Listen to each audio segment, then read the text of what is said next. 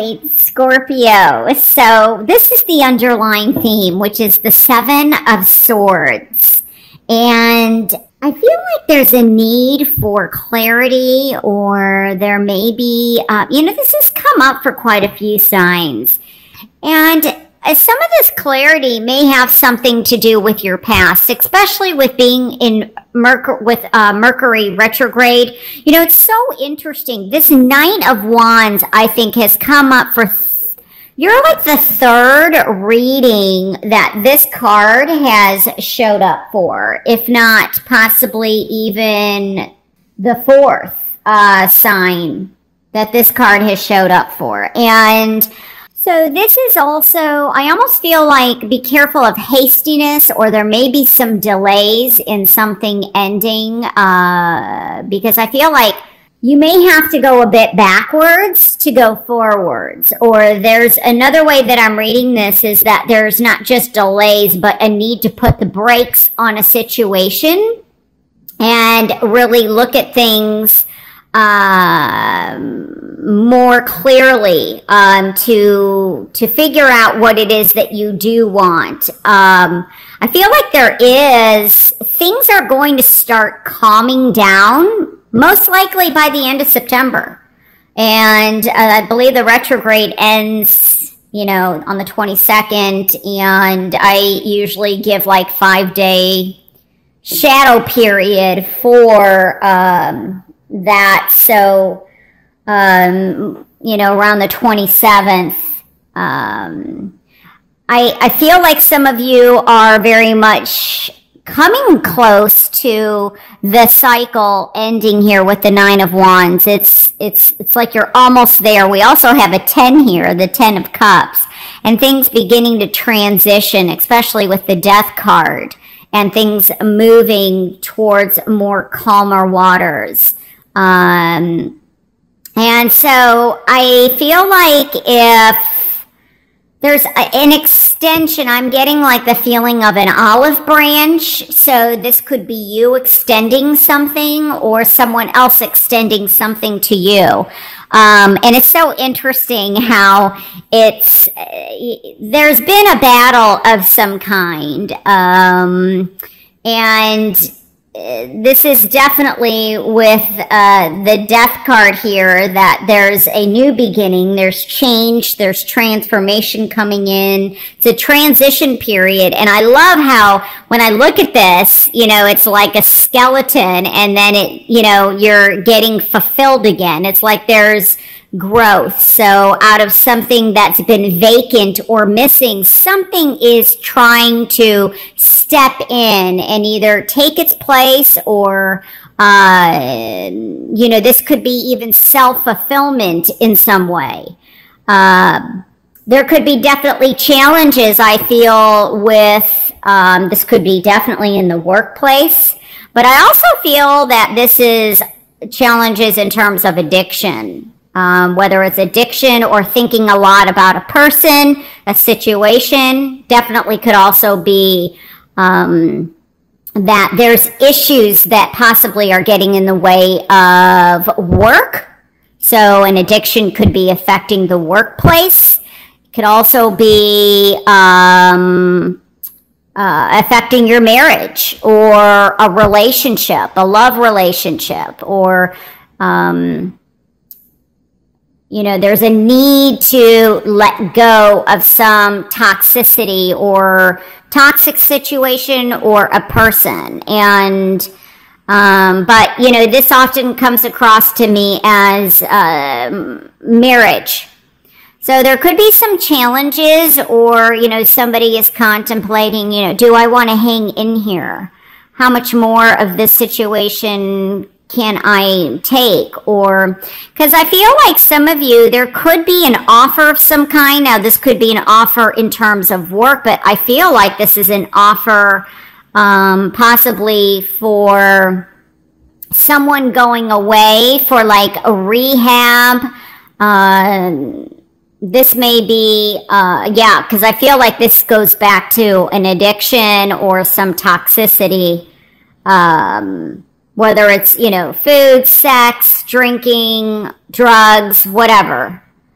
Because there's a feeling of needing to see things for what they are. I just feel like somebody is hiding something.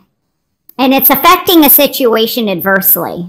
It's not allowing something to emerge or grow. I mean, we have the Page of Pentacles here. So this to me can mean, you know, you have to look at the big picture, focus on the long term and progress, not the short term. Because sometimes when we look at things short term, we don't see the full picture or how we are affecting a situation or how we are affecting our lives or other people's lives. So I think it's like looking at something from a different perspective is going to help give you clarity. There may be a decision too, because we do have a king and a knight. There may be a situation that you're kind of going back and forth on. There could be somebody, well, we also have a knight here. There may be a situation involving 3 people. And there's a decision to be made between the 3. You might be part of the 3. Could be that somebody from your past has returned. They're kind of trying to make amends.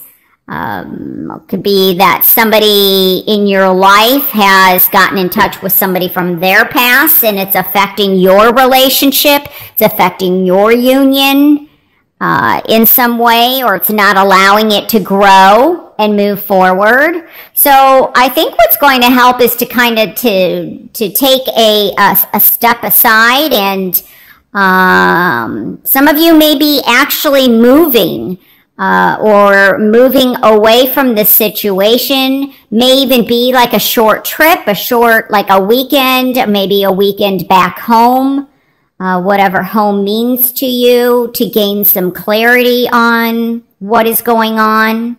You know, the 6 of Cups has been coming up a lot, and there may be something from the past that really needs to get resolved so that these, you know, the number 3, if it's a 3-party situation, does get reduced to a 2.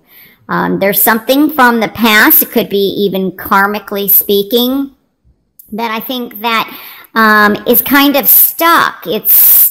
There's a need to kind of let go of this, or at least resolve it in some way, because it's not finished with completing the process. And I think by the end of September, there may still be some hiccups or some ups and downs, but it becomes a little bit more manageable.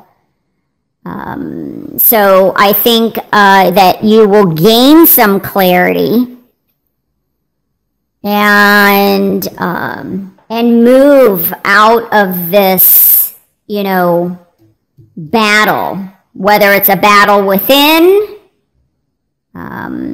or a battle with somebody else. This definitely could be, like I said earlier, with the number 3, could even be in business, in partnerships. There may also be a delay in terms of I feel like gaining knowledge, or maybe going to school. Maybe somebody has put something off for a semester because they're dealing with some other things, maybe dealing with some addictions, or, you know, but I think what's important here is that that you see like the forest through the trees, that you see, that you gain clarity, that you look at something, because there may be, like I said, a sense of betrayal. You know, choose your battles wisely. This could even be battles, like I said, within your own thoughts of what you should do, and taking time away or taking a step back will be helpful. So, you know, it's going to be different for everybody. Some of it for you is definitely moving on, moving away, moving forward, and somebody may be coming in to help you with that. There may be some support. This could be a male or female. Could also, I mean, you're a water sign, so and cups represent water. Cancer, Pisces, Scorpio. So it could be somebody coming in. It could also be very much you getting in touch with that water side,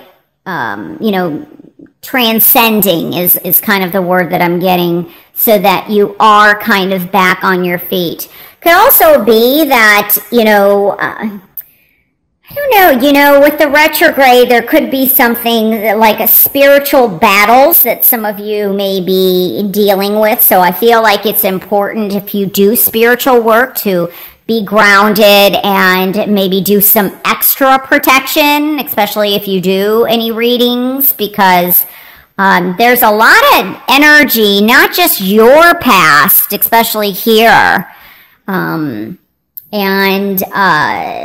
but also dealing with other people's past that you may be reading for. And that,